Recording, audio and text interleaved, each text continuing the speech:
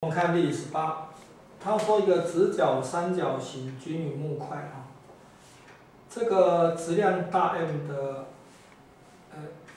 这个木块是质量大 M 的，静置在光滑平面上。另一呢，小铁块位于这个木块的顶点。好，第一小题他说铁块从顶端由静止滑至底端的时候，它木块移动的距离若干。好，那么它滑下来，我假设这木块多少呢？移动了多少？移动了d距离那木块就跑到这里来。好，整个系统在水平方向不受力嘛。好，那我假设这个木块的直线位置距离这个底是等于 xm 好了。好，那这样的话呢，这个直线在这里这一段是 xm。好，那这样子呢，它直线的位置xc 这等于大 M 加小 m。我定那个方向为正的，就是说，大 M 一开始的时候乘以 x 大 M 加那个小 m 乘以多少 l。这会等于多少呢？会等于后来直线的位置。后来直线位置也是大 M 加上小 m。大 M 乘以多少呢？乘以这个大 M 的位置嘛，就是 xm 加 d 了。xm 加上这个 d， 加上多少？加上那个小 m， 小 m 的位置在 d 的地方，这可以消掉。大 M xm 的话，这可以消掉，这两个消掉。那现在变成多少？变成是小 ml 等于大 M， 大 MD 加小 MD， 大 M 加小 MD。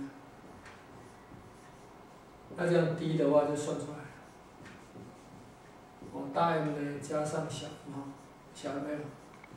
我们只是用到什么？用到水平方向的直线不动。好。第二小题，这个下滑过程中某瞬间铁块对木块的速度为 v， 就是在某瞬间，比如在这里铁块对木块的速度是 v 好，那么木块的速度大小为何？好，因为从头到尾的话它水平方向的总动量等于0。既然这样的话我们现在怎么做第二小题的话，我们怎么做？我们就是说看水平方向就好了。水平方向的话这个小 m 加1，大 M 加2好了。就是1对2的在 x 方向的相对速度是等于多少？是等于 v cos 多少呢 ？cos 西塔。我把它投影在水平方向。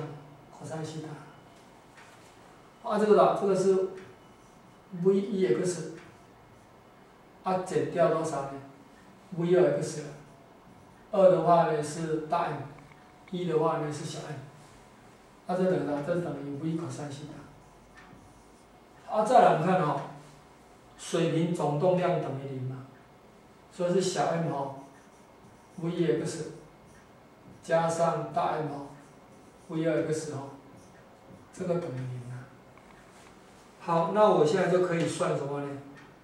木块的速度，木块就是2，2的话是木块。好，那我现在把它乘一个小 m， 乘一个小 m 的话减上去，就变成大 M 加上小 m v2x 等于多少？等于负的小 m 呢 v cos 西塔。cos 西塔，所以我就得到这个木块的2的，这多少？这是大 M 加小 m 负小 m 的 v cos 西塔。负代表方向，代表大 M 的话就2了它是往这边移动。负代表它往左。答案是这个，大 M 加小 m 是小 m v 的 cos 西塔。